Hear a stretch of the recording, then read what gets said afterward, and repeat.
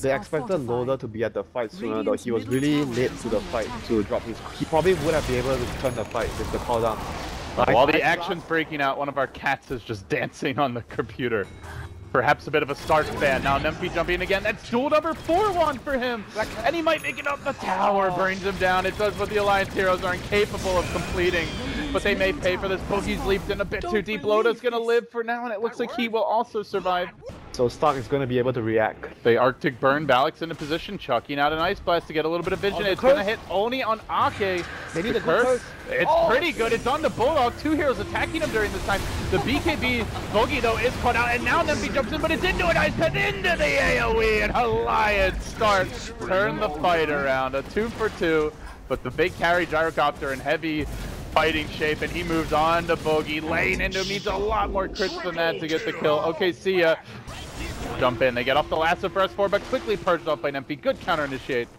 Does that discourage Alliance at all, or do they just keep on sieging? Loda's the man in front. He's going to pop a BKB.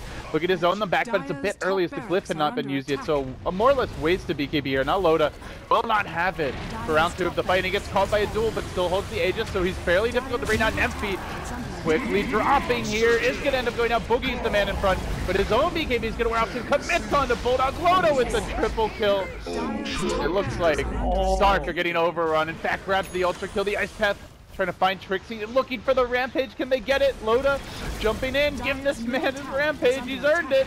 He's earned it. One more auto attack. Snowball is going to deny it in the end. Trixie, you jerk, but Loda gets it anyway. Nice guy, Trixie. Alliance force out the GG, and they will take game 1.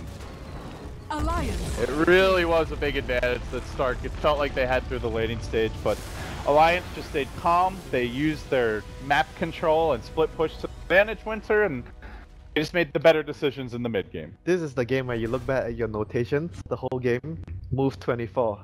Die from bottom lane when Legion is dead, double question mark.